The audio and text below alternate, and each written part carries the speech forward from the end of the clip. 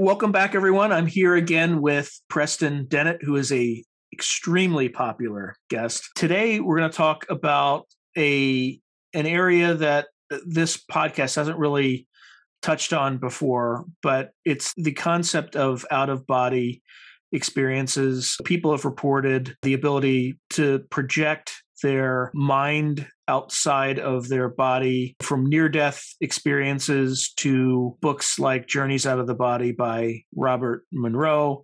And this is not something that I'm randomly bringing up. There's actually declassified military documents that you can find on the CIA's website where the US government actually contracted the Monroe Institute primarily for work on remote viewing programs, which is slightly different than out-of-body experiences, but also the Monroe Institute focused very heavily, and still does to this day, on out-of-body experiences. So the purpose of this interview is Preston's going to define what an OBE is, discuss how one might be inclined to do one, and describe some of his lived experience in performing OBEs during the course of his lifetime, and talk about some of the, what he calls the higher realms, the lower realms, and everything in between.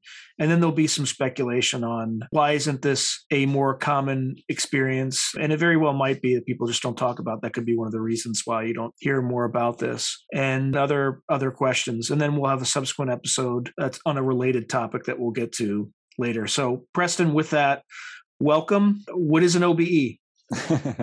Thanks, Sean. An OBE is an out-of-body experience. We have our physical body, right? And then we have what people call the astral body, the dream body, the desire body. It's actually a little bit more complicated than that. I mean, according to Eastern traditions, and they've mapped this out, we have 7 bodies: the physical, the etheric, the astral, the causal, the Buddhic, and so forth. But just to simplify things, we as human beings have an astral counterpart, a dream body. This is basically a non-physical body. This is our soul, if you will. This is what we truly are. Is that the dream body, or is this the dream body? Well, that's kind of where I was going with this, because in a sense, astral projection, as it's often called, is a misnomer. Truly, the physical body dies, it deteriorates, it's temporary, whereas the astral body is certainly, I don't want to say eternal, but by all accounts it is. And in effect, we are projecting down into the third dimension. So in a way, the way we look at it is reversed. And astral projection is more of a returning to our true self than leaving, if you know what I'm saying here. Astral projection is simply the experience of perceiving yourself as separate from the physical body. And you're in an astral body which has different abilities to permeate physical matter, walk through walls and such, to fly, to stretch much greater distances. It's really the superior body. It has a lot more freedom. You can basically teleport, go from one area, say on this planet, to another very quickly. And that's it in a nutshell. This is a natural human ability. It's recorded in all cultures. Accounts stretch back many hundreds, if not thousands of years. Most people will experience one or more out-of-body-like experiences in their lifetime. It's something we actually do every night, according to the experts, and I absolutely agree with this. So it's really all about remembering what goes on at night. Like flying dreams are often half-remembered OBEs. This is an absolutely natural experience that we all have the ability to do. Now, if one were inclined, how would one activate an OBE? There are various methods. I would start by saying that there are some obstacles, and one is fear. People have a lot of fear surrounding this. They think it's like scary, and yeah, it can be, but it is safe. It's as safe as sleeping. Another major obstacle would be just laziness. People don't take the effort to do it. So I think those are the 2 main obstacles, and it is actually not hard to do. I did not believe really in out-of-body experiences until I picked up Robert Monroe's book, which you mentioned, and he tells his story, which is really quite compelling. I will say it's been proven in a laboratory setting. The whole out-of-body experience is not pure speculation. And how was it proven? Again, if I were to do an experiment, right, I would have somebody in a room that would do the out of body experience. And then I would have somebody outside the room in another location doing a specific activity, wearing specific clothing. And then when the person returned from the OBE, I would interrogate them in terms of what did you see? What was the person doing? And if they could accurately account or describe that activity, then and you account for, at least you siphon that person off from any external electronic equipment, things like that, you can independently verify that it works. Those are the sorts of experiments that people have done? Yeah, along different lines as well, too. I mean, Robert Monroe has done this. There are many experiencers or OBEers who have been able to go visit distant locations and describe them accurately. But some have also appeared as full-on apparitions. Robert Monroe was able to do that. He's also able to affect the environment. There's, a series of experiments in Europe where a gentleman was able to verify people were going out of body. Sylvain Muldoon, a very early OBEer, was able to appear as apparitions to several people. I was able to do that a couple of times myself after many, many attempts. I mean, I proved it to myself, which is much easier to do. But proving it to someone else is not so easy. Right. But yeah, I mean, there are some good scientific experiments on this. Robert Monroe does talk about this in his books. So if there have been scientific experiments, and I have a theory behind this, but I'm curious what your theory is. Why isn't this more widespread and accepted by the scientific community? Yeah, that puzzles me, actually. It is of great interest. I think it's hard to believe. I don't know why it isn't more popular. I feel like at some point it will be, because really all it takes is to have one really good experience and you're in. I mean, you're sold. It is absolutely the most transformative experience I've ever had, and I can't talk enough about it. But I think, yeah, there's a lot of fear. There's a lot of skepticism. That's another big obstacle. People don't think they can do it.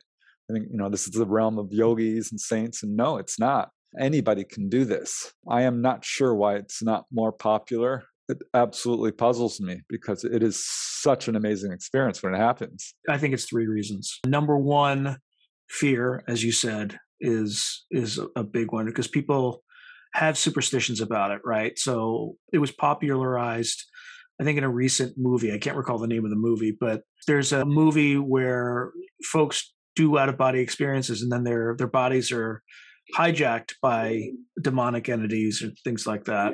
And we'll return to that because I want to ask you a question on that. But that's number one, is just fear.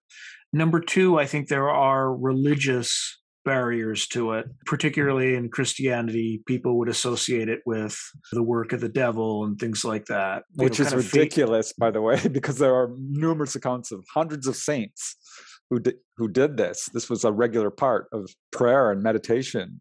And right, yeah. So if you fast and go to the desert and meditate, you even have cloisters where you have monks that don't talk to each other. And I don't know if they've had out of body experiences or not, but it would breed an environment where something like that would be more likely. If it's a natural human tendency to want to communicate, and I figure people would be more likely to engage in things that might be perceived as fringe activities in order to satisfy that natural emotion. And again, I'm not saying I ascribe to any of these theories. I'm just throwing them out there. But you have fear, and then you have faith-based fear. And then the third part, which could be the biggest driver, is if you are a government and you have secrets that you need to keep. OBEs and then its cousin, remote viewing, is an absolute threat to that.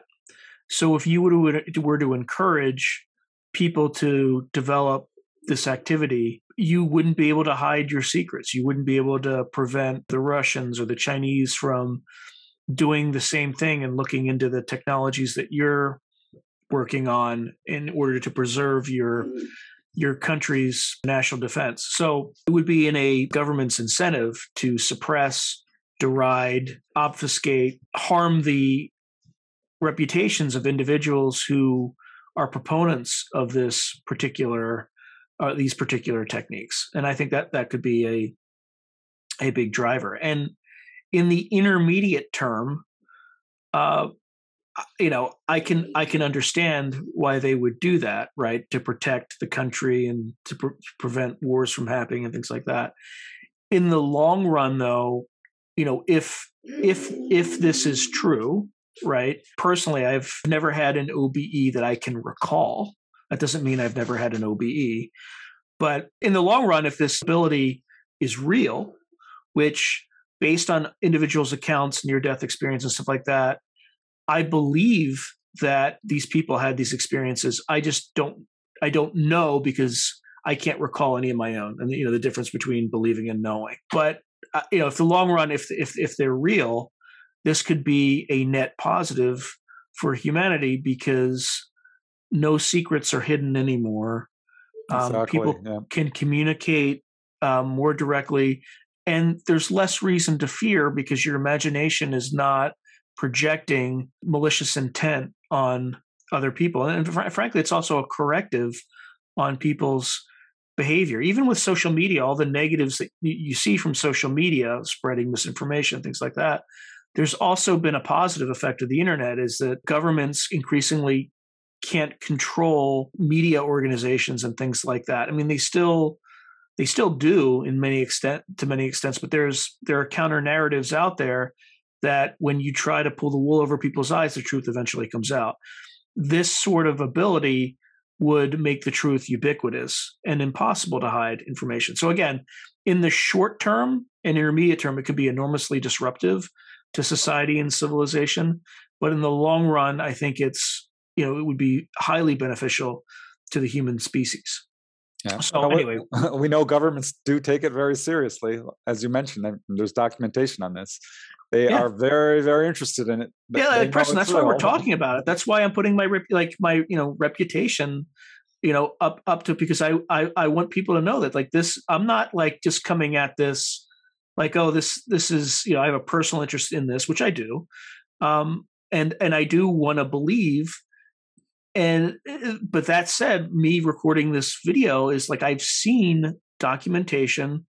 And I could tell you what unit worked on it, the 902nd Military Intelligence Battalion, right? At least in some of the documentation that I've seen that talked about contracting with the Monroe Institute. I don't know if that specific unit did, but and there are names, right? There are names that associate. I don't have them off the top of my head, but there's like a lieutenant that wrote a lot of these memos.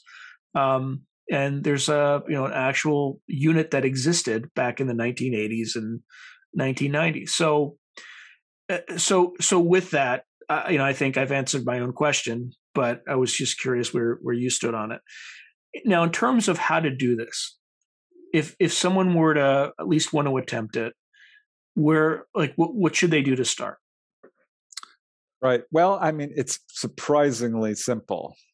As I mentioned, this is something we do every night. So the real trick is remembering. And that would be the first step, is keeping a dream journal and doing your best to remember what is going on at night, because you are already doing this. That would be the first step, is really trying to work on remembering what happens at night. Because we are fully conscious when we go to sleep. I mean, we know this from brain studies. We don't fall unconscious in the way that people think we are. And I've proven this to myself. We are all conscious on the other side. So how to do it is basically a three-step process. And the first step is to physically relax. And this is a very difficult step for people. We do have a lot of tension and stress in our lives. And what you want to do is find a nice quiet place. For me, it works best late at night or early morning, but you can do this at any time, in an easy chair or in your bed, anywhere. And you want to physically relax to the point where you start to feel one of several sensations: heaviness, lightness, numbness, tingling.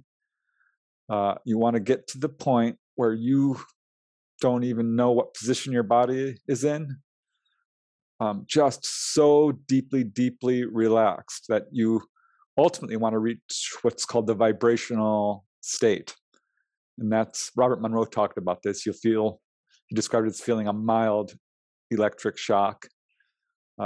which I felt, and sometimes it's not just mild. I mean, this can be a tremendous electrical buzzing throughout your whole body. So basically, you just want to reach a point where you're profoundly physically relaxed. And this can take 20 minutes, half an hour, depending. And you just go through all your muscle groups and letting go. It's a process of just full on physically relaxing. Are there any breathing exercises or anything like that to slow your heart rate that you recommend? That deep breathing works. Really, it's just a process of letting go and really concentrating on your muscle groups, starting with your feet, your hands, moving up your legs and so forth, and doing that several times. And just, you can almost always physically relax progressively more. So this may take several go-arounds to do this.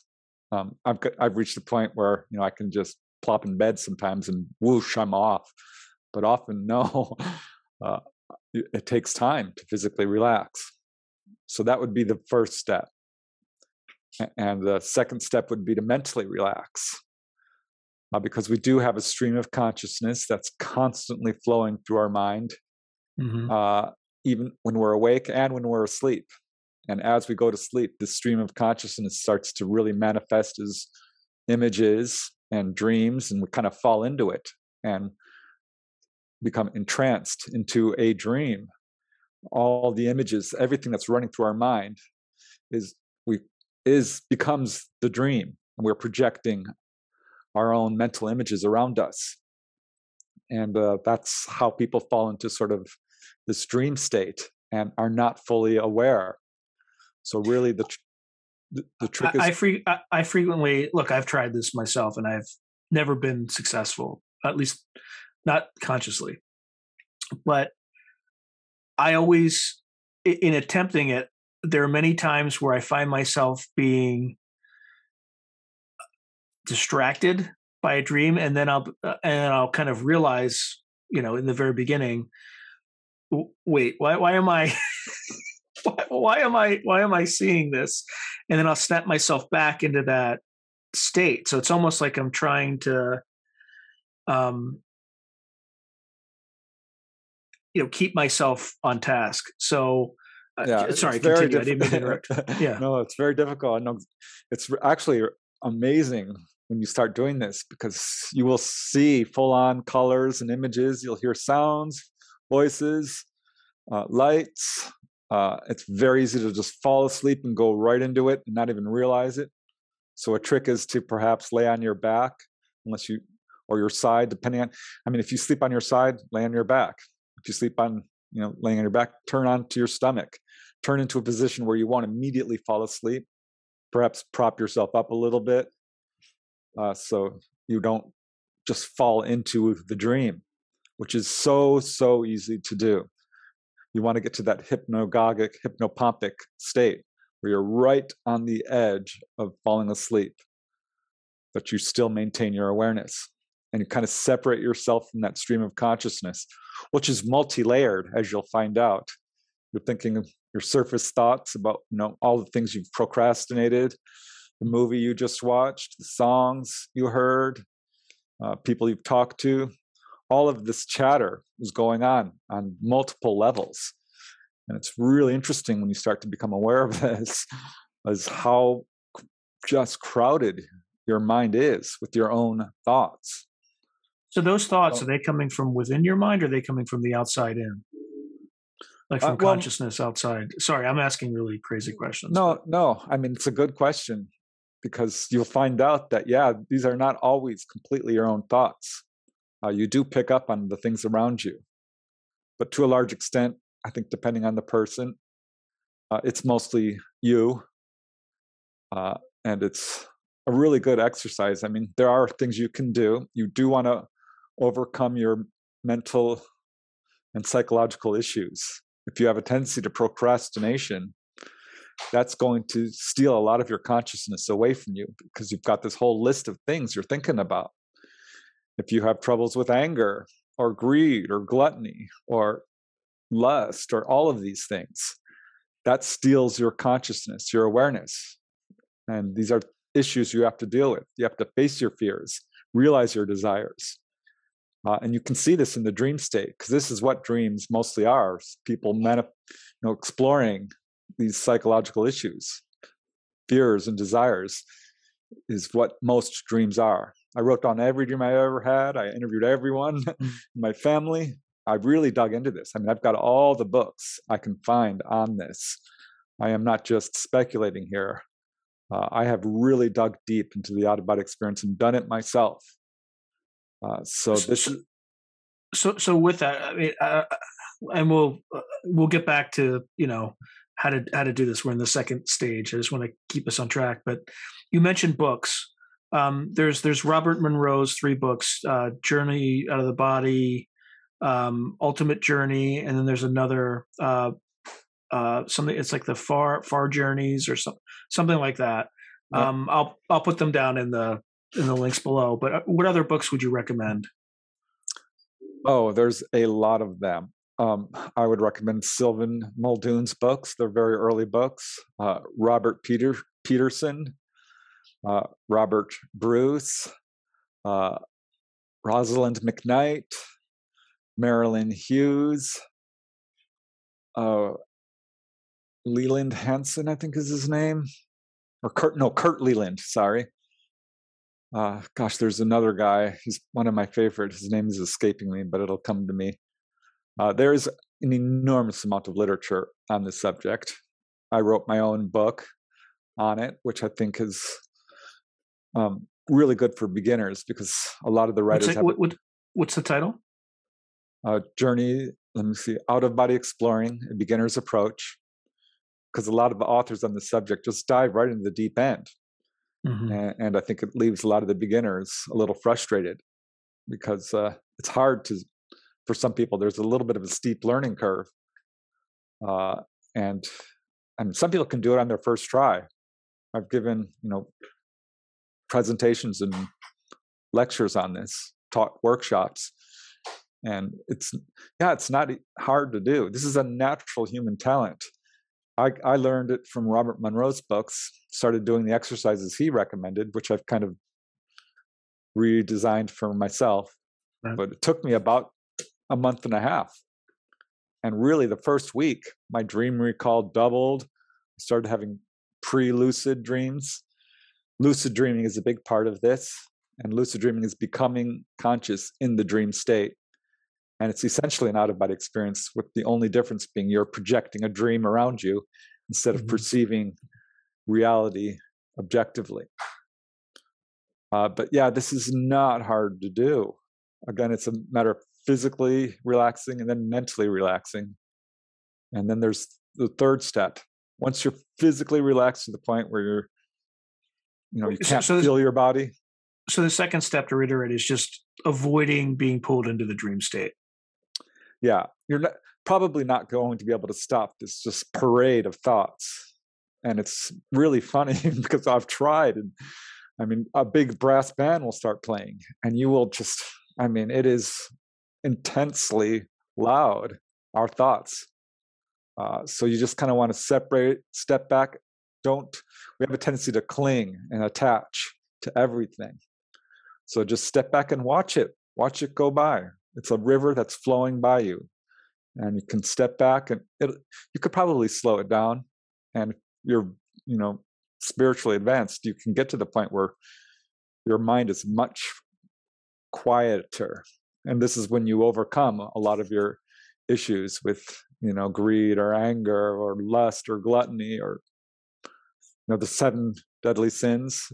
There's something to that. And this is why I think a lot of the Catholic and Christian saints were so successful at it, because they were very moral people who overcame a lot of these hindrances to expanding our consciousness. So yeah, face your fears, realize your desires, work on yourself morally, and it will make it a lot easier for you. But it's not a requirement. Anyone can do this. It's a great, going out of body, you will work out your issues.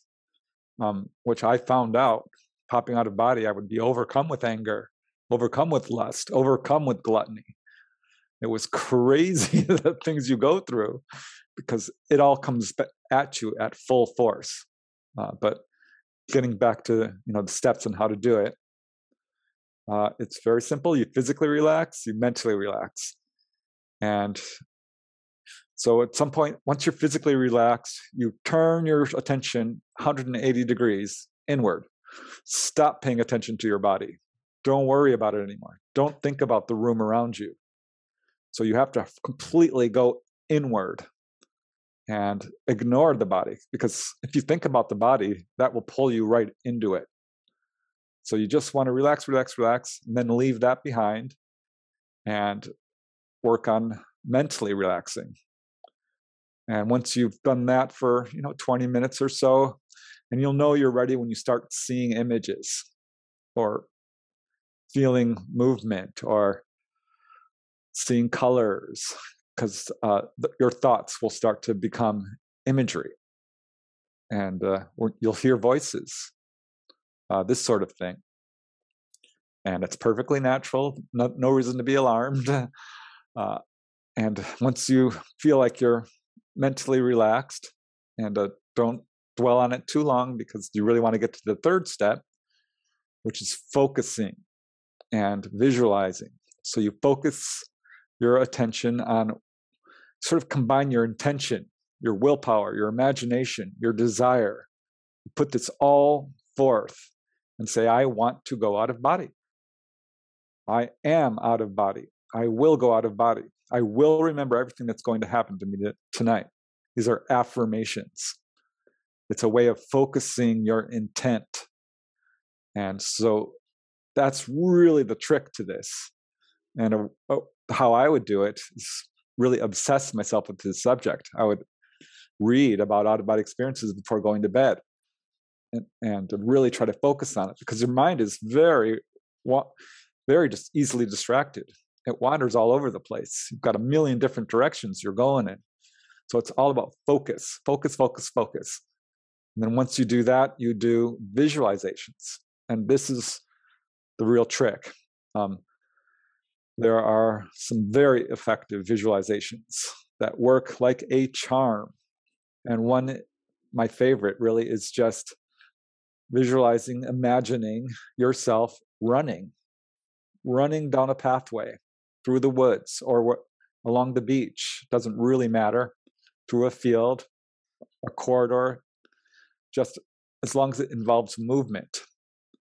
Because what will happen is that will pull you right out of your body. Anything involving movement works like a charm. Imagine yourself on a swing, swinging back and forth, on the bow of a boat, going up and down in the waves, standing at the base of an escalator and going up, holding onto helium balloons and rising, an elevator, anything involving movement, rolling out of bed. That's you can visualize a rope or a pole hanging above your bed and actually pull yourself out. I've done all these methods, and some work better than others. I think it depends on the individual, but really anything involving movement. And there's variations of this. Another variation would be to imagine yourself in a place you know well, which probably shouldn't be the place you're at, your bedroom, but say your backyard or your childhood home, or really any place. And it's amazing, because what will happen is it will coalesce around you, and you're suddenly like pulled into it. And you'll think it's a dream at first until until you're there, and suddenly you realize, oh my gosh, I'm actually here. It's a way to draw yourself out of body to another location by visualizing a location. And a third method that's very similar is what I would call the love bridge. And this is appealing to a deceased loved one. A lot of people have dreams about, if you've lost someone, you'll dream about them. They'll come to you in your dreams. You'll visit with them, and it feels very real, because it is.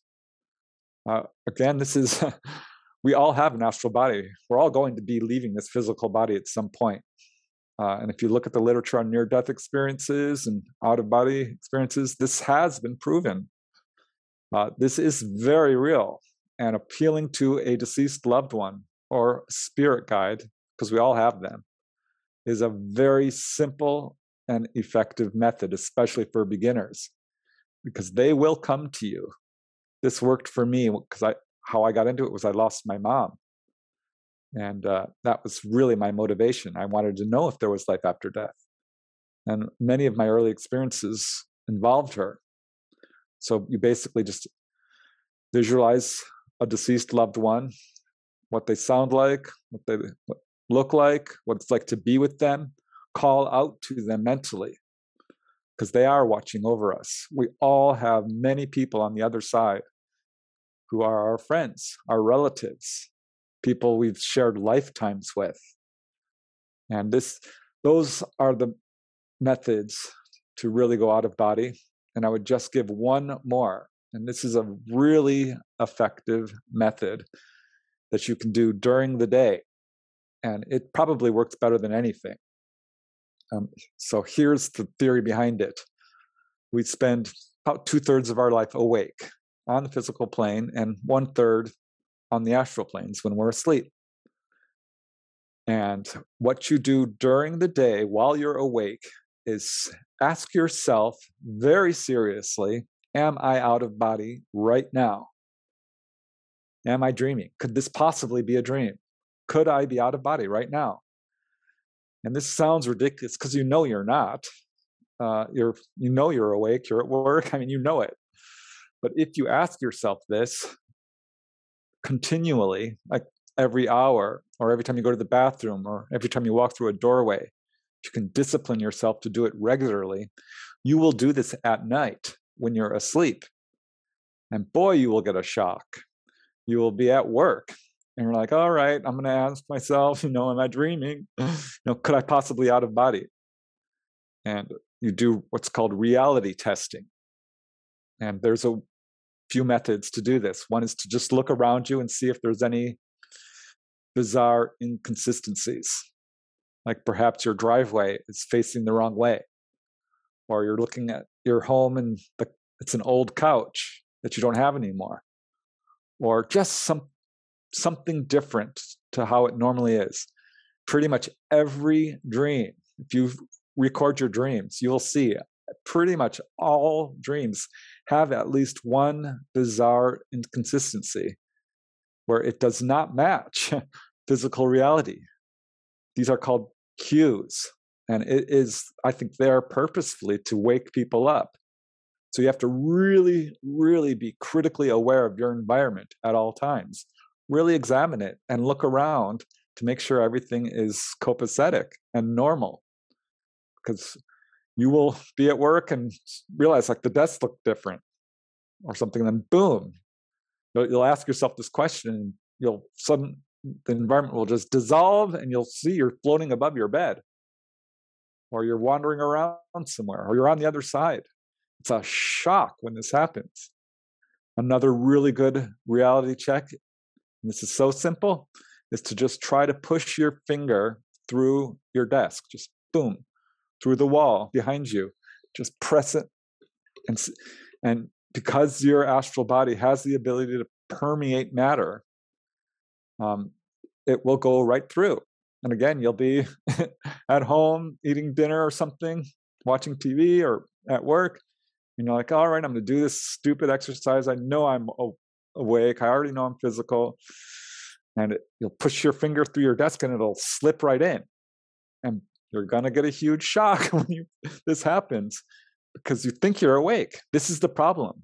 People are dreaming and they think they are awake and they are not. The dream environment is 100% real. It is actually more real than the physical environment. And you'll learn this when you go out of body. It's hyper real. It's more real than it is here. So you want to test your environment. You could like pull on your finger and it will stretch. Another good method is to try and levitate, jump up, just stand up and jump. And what happens is you'll probably, fall back to the ground because you're physical, doing it throughout the day. But at some point, again, you'll just try, all right, I'm going to do this stupid exercise because I know I'm awake. And you'll hop up and you will soar up into the sky. It is so awesome when this happens because it's just the biggest shock in the world to find out that you are already out of body and you did not even consider it. When you say it's more real or it's hyper real, what does that mean? It's very hard to describe, and you'll see it once you do it. But the colors are extremely vibrant. The way I would describe it is like the difference between normal black and white TV to high definition. The detail is much more. It's much more detailed.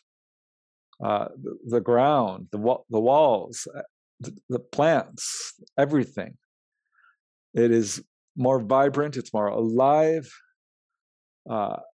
Everything glows with an inner light, an inner life.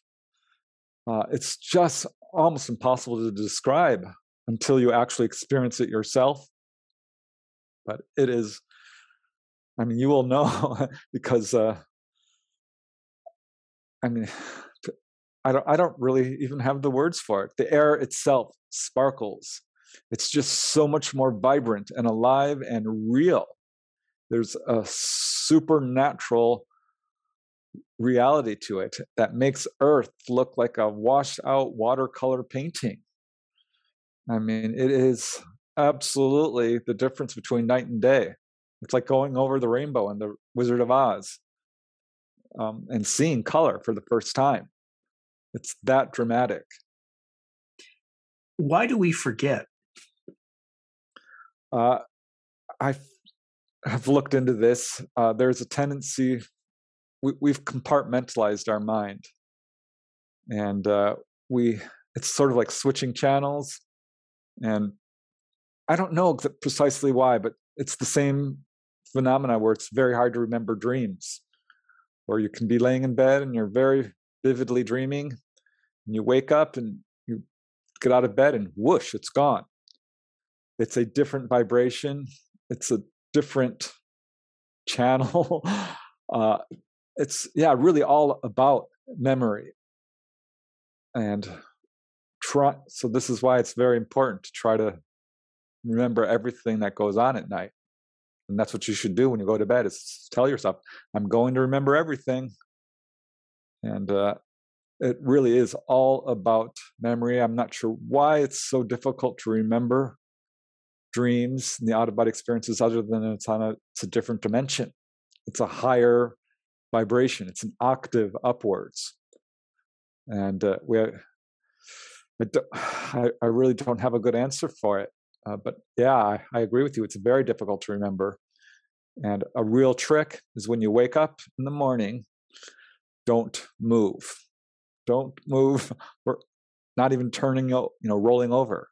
Stay exactly where you were and think back and ask yourself 3 things. Where was I? Who was I with? And what was I doing? And that will bring you back. And this is something you want to carry out throughout the day. Like, always ask yourself, where am I? Where am I right now? Who am I with? And what am I doing? Do memory exercises. Think back to yesterday. What did you have for breakfast? What did you have for lunch? What did you watch on TV? You really want to improve your memory as much as you can. And this will facilitate going out of body. But the real trick is that exercise. Reality testing throughout the day. That works so well. If you can do that 3, 5, 10 times a day, I guarantee you will do that at night and you will find yourself already out of body. How long does it take to,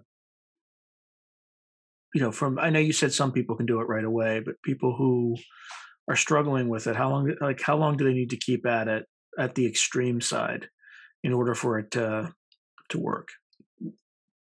Very much like learning a musical instrument, a computer program, how to do a extreme sport, skiing, you're probably not going to be able to ski the first time you do it. It's going to take a few attempts. For me, it took about a month and a half to 2 months before I had my first actual OBE. Some people are just naturally good at it. I've talked to people who took them a year or two. I think it's different for everybody, and it really depends on your level of focus, your dedication to the subject. I mean, people don't become a doctor overnight. But if you really, really want to learn something and you devote all your attention to it, shouldn't take long at all. You can do this very quickly. But it takes 3-4 hours of meditation a day if you really want to do it right away. But for me, I would just meditate about an hour each night in the beginning. That's all it took. And immediately I started, you will immediately see a result in your dream life if you do it. Meditation, these exercises, an hour before bed or in the morning. But 5 minutes is even effective. The more you put into it, the better your results will be. And I can tell you, I've taught workshops on this. I've taught people how to do it, taught several family members. It's absolutely doable. And I think it's important to let people know it's not dangerous. That was my next question, actually. Like, are there any risks? And if they're not, what sorts of things can scare people initially? Like, do they see like other apparitions? Do they see things that could terrify them that they need to push through? So that's kind of 2 or 3 questions, but if you could address those. Yeah.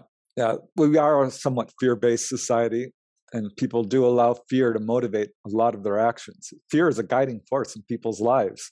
It really is, which is, once you have your first OBE, it absolutely makes a lot of your fears evaporate. Fear of death is one of the most profound fears that really guides us. And that first OBE will release that to a large extent.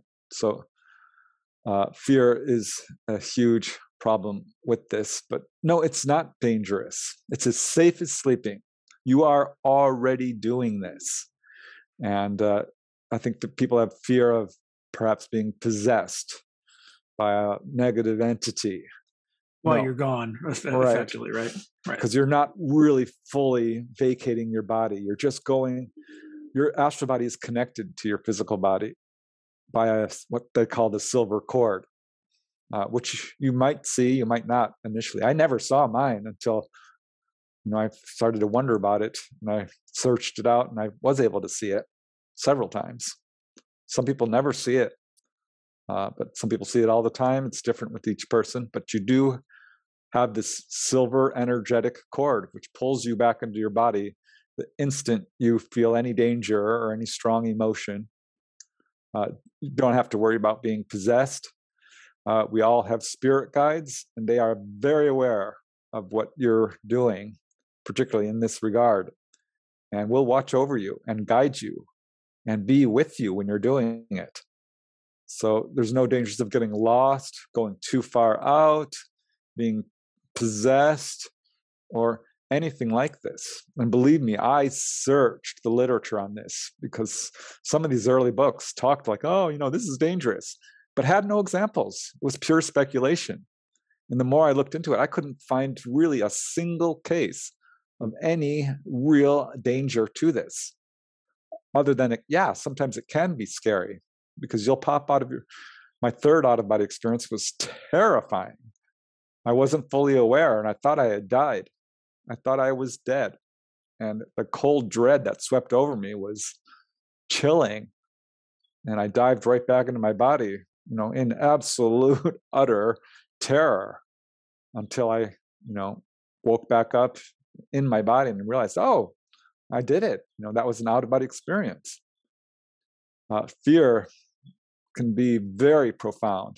There's a very strong fear barrier. So what happens is when people pop out of body, they become super excited. That was my problem, or super scared. But I scoured the literature on this. It's not dangerous, and in fact, it's the opposite. The benefits of this are unestimable. I mean, it's unlimited. You increase your lifespan basically by 1/3 because you have all these other experiences that you're missing out on, consciously at least. Healing, physical healing.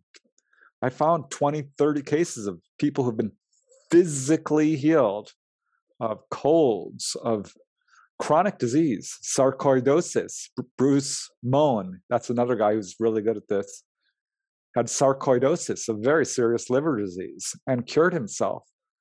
Another guy, Albert Taylor, I'd recommend his book, had, I think it was multiple sclerosis, and was able to improve his condition profoundly.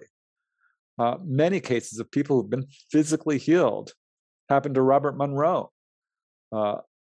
People have healed themselves of cuts and bruises and colds and flus and all kinds of stuff. It's amazing. It's a really good vehicle to physically heal yourself and remove the fear of death. And all the experiences you can have are outrageous. I mean, you can it's unlimited. You can live out any fantasy you want in a sort of a lucid dream state. This is what often happens. This is why it's called the desire body. Because when you pop out, all your suppressed emotions are going to come roaring back at you at full force. Thought, consciousness rules the astral plane. So if you think it, it will manifest. And if you have, lots of focus on lust, well, get ready because you're going to have all kinds of amazing fun experiences. I mean, I had a really good time with that. I don't want to get too personal, but boy, the things you can do are outrageous.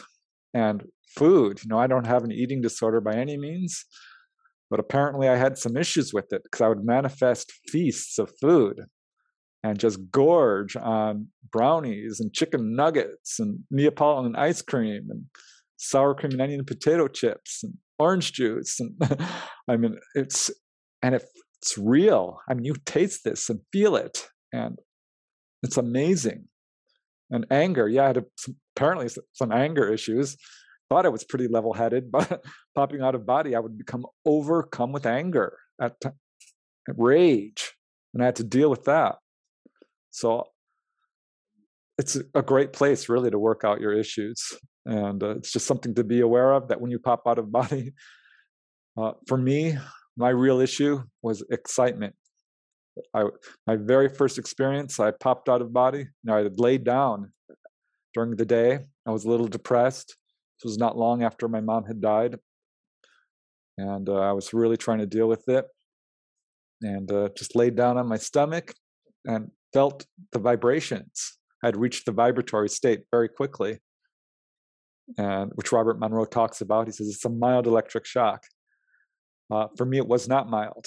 It was severe. And I honestly thought I had stuck my finger in the light socket next to my bed and was being electrocuted to death. This was what I was thinking in my mind. I'm like, what is going on? Oh my God, I'm being electrocuted. When I whoosh popped out of my body, I could feel it, like an audible sound too, pop. And I'm floating through my room. I went right across the hallway into the bathroom and stood up and grabbed the counter and looked in the mirror. And I didn't see anything, which was a very bizarre experience. And that's when I realized I am out of body. I actually did it. This is real. Oh my God, this is amazing. And I got so excited, I got instantly pulled back into my room. I saw somebody standing next to my bed, which really shocked me. And I couldn't make out who it was. My vision was kind of blurry. And I went horizontal and I sank back into my body and woke up. I'm like, this is real. I did it. I'm doubling down. I've got to do this again. And, I'm working full time this time, and very busy in my life. So really, I did it mostly on weekends when I could sleep late. And so it'd be early morning when this would happen. And I did it again a week later. Same thing, same exact experience. into the bathroom and back again. Third experience I already described. I actually just woke up out of body, standing next to my bed in the middle of the night. Finally came to awareness and thought I had died. I could see myself lying in bed. I was terrified. Dived back in and woke up. I'm like, yeah, I did it. And so the first year or two was like this. I would pop out of body, I'd go, yeah, and boom, right back in. So it was 5 seconds for a year. So the excitement was forcing you back, basically. Yep. Until about a year into it, seriously, I mean, it took me a long time to get over this excitement. And I popped out of body one day. I'm like, okay, calm down, just calm, remain calm. And I was able to do it and stay out, like a minute, which, believe me, is a long time when you're out of body. Well, hold that thought. So what I think we're going to do is we're going to end this episode, and I want to focus in the next episode on your experiences out of body. So far we've defined what an OBE is. We've gone through how to do it, and we've talked about the initial kind of tepid steps that you personally took in order to get it, and how long it took. So everyone, just thank you, Preston, for joining us again, and join us for the next episode, where Preston's going to get into more detail about his series of out of body experiences. Which, if you go to his personal YouTube channel, there's actually a really good episode where I think you've done one or two. You may have done 2 episodes, right? This topic? Just one so far, but it's pretty comprehensive. It's you actually go through this, and you go into very like an hour. I think you go through it. So I want to focus a little bit more time on your journeys in the next episode. So thank you, everyone. Thank you, Preston, and see you soon. If you enjoyed this video, hit like and subscribe, and I'll see you next time.